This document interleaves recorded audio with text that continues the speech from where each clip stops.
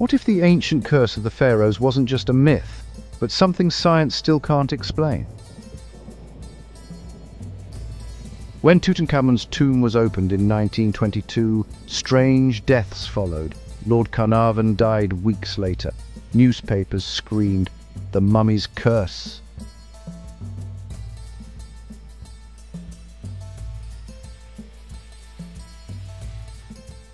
But science found a hidden truth.